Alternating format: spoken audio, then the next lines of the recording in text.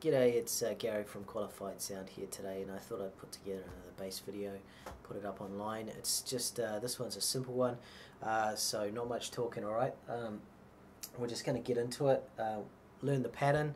Once you learn the pattern, play it. It's a great exercise for keeping your fingers warm on cold days, and for warming up before you get to play somewhere or do something. And it's a good one for economy of motion, because the faster you want to play it, the better economy of motion you have to be.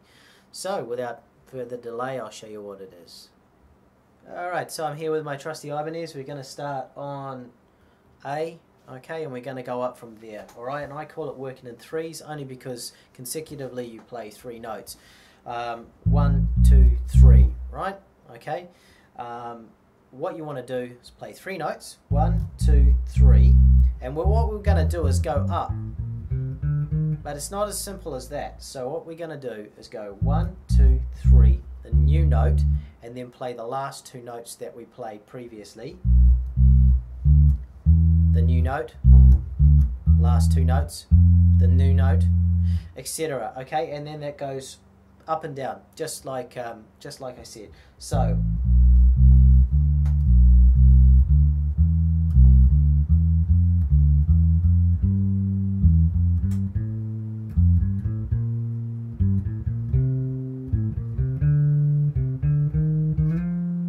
Move up here and we're going to go down, but we're going to use this finger instead. Watch.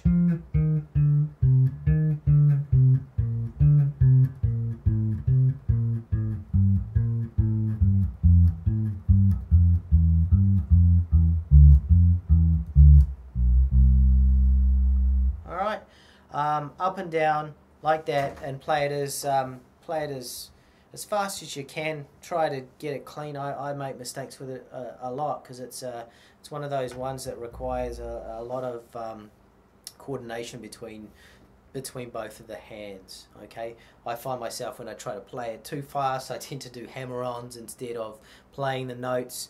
So you know, just go to your where at least you can hear the majority of it cleanly. All right.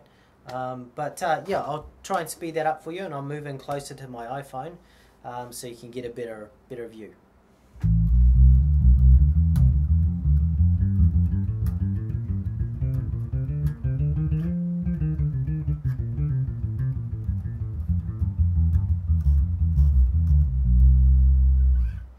Alright, so that's that, and try to play it faster if you can.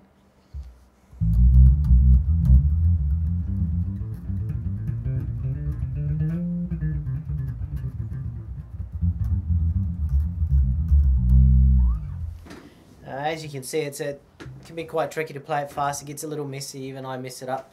And it's one of those ones that if you want to get it clean, I have to actually practice it for about half an hour before I do. So give it a shot and see if you can do something with it. And enjoy. Thanks. Bye.